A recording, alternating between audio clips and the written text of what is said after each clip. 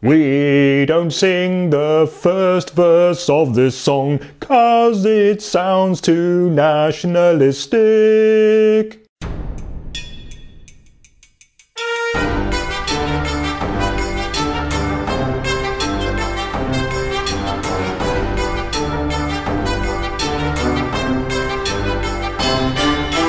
Patriotism in Germany is a thorny subject because one thing that Germans don't want to appear is nationalistic. They've had a go at national pride before and look where it got them. Plunged into a devastating war by a leader with a Charlie Chaplin moustache. It's only appropriate to be patriotic in Germany during the World Cup or the Olympic Games, and then it's perfectly acceptable to chant slogans like "Germany is the best!"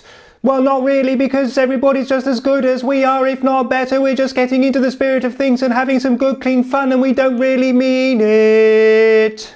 The best way to bring any party to a grinding halt is to make fun of people from another country. For example, tell a joke that begins, an American, a Chinese man, and a black South African walk into a bar, and the reaction will be this.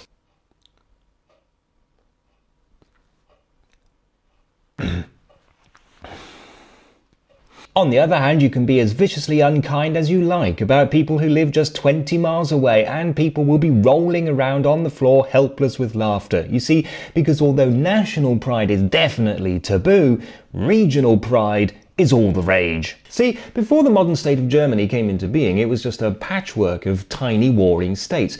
Not so much a country as an argument, and old habits die hard. So you need to know, for example, that the Prussians are militaristic bureaucrats, the Bavarians are easygoing farmers, the people of Hanover are stuffy bourgeois, the Frisians are slow-witted, the Swabians thrifty, and the good citizens of Offenbach near Frankfurt don't know how to drive.